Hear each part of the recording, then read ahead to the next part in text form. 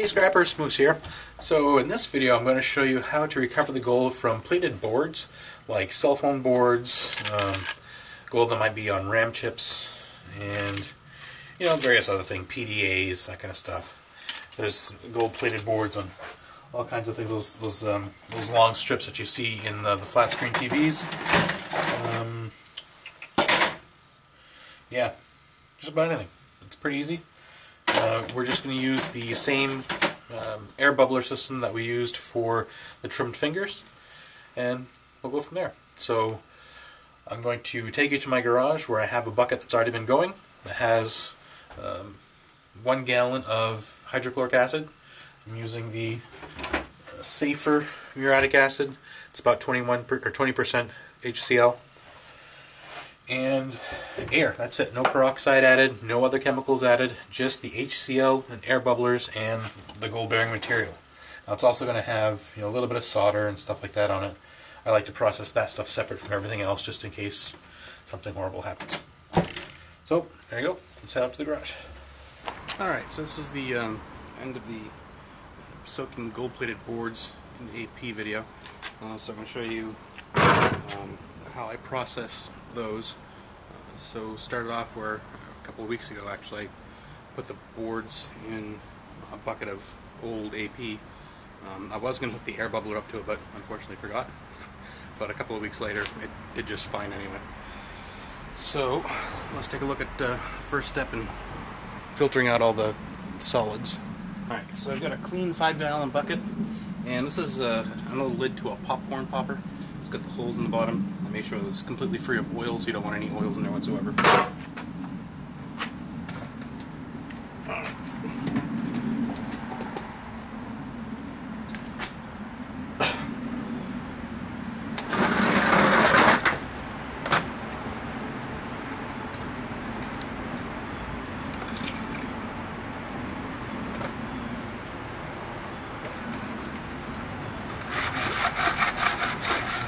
Shake as much of that loose gold off as I can.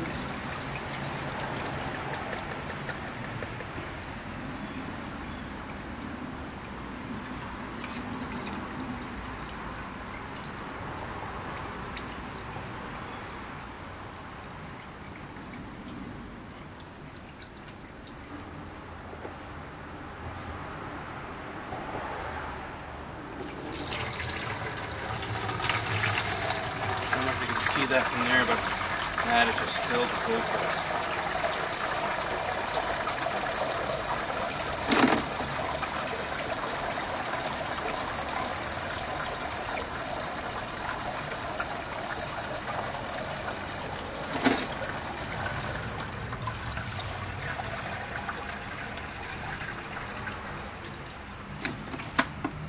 Alright, so there's still a lot of gold left on the board, which is fine.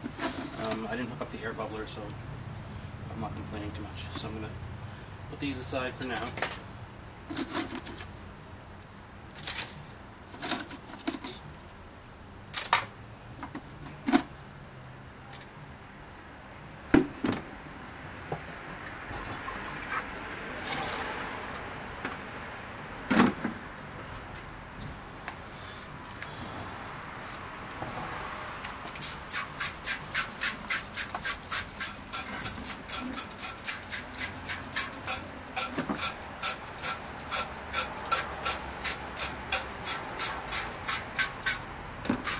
By the way, it's just water.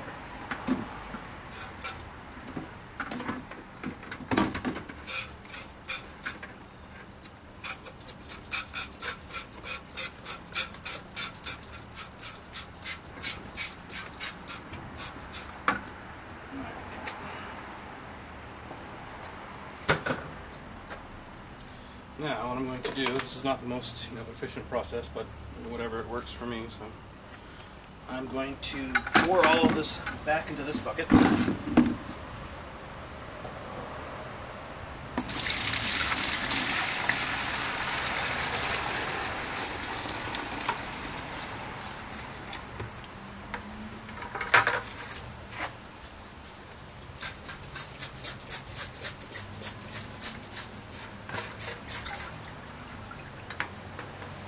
it's all going The boards are going back in, so I'm not going to fuss too much about getting all the gold out.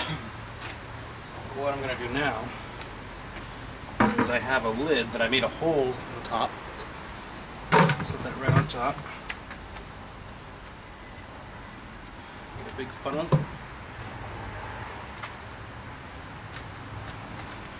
And some filter paper. And now we start the long process of filtering out all the solution.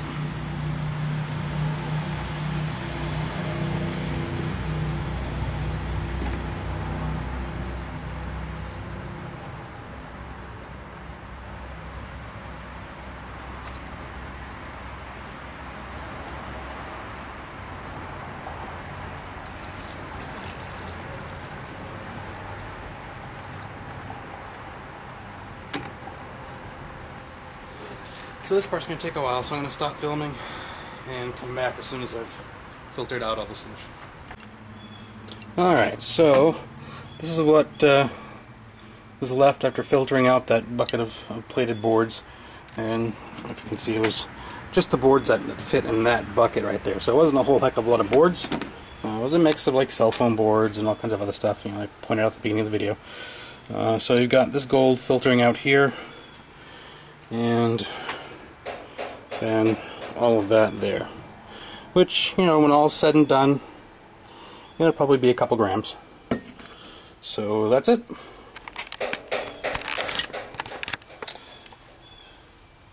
Alright, so that's it for the video on gold recovery from plated boards. I get a lot of people asking, can you just use AP like you do with the gold trim fingers? And the answer is yes. I like to use AP that I've already used before, because sometimes you'll find some solids at the bottom and other things that get mixed in there that can come out in the foils, make it easier or make it more difficult to filter them out. But generally I don't have too much of a problem as long as the boards are clean going in, there's no components left on them.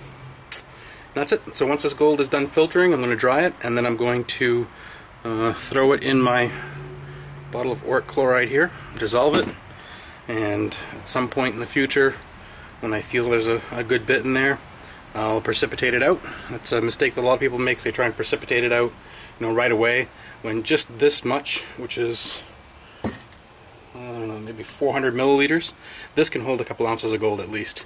So you want to have patience, make sure you hold off on the precipitating, because if you do it too quickly, you're probably not going to see hardly anything, and you're going to think that there's no gold in there when there actually is. It's just not enough to really, give you the classic reaction of turning brown and dropping out to the bottom. So that's it. Thanks for watching. Comment, like, subscribe. See you on the next one.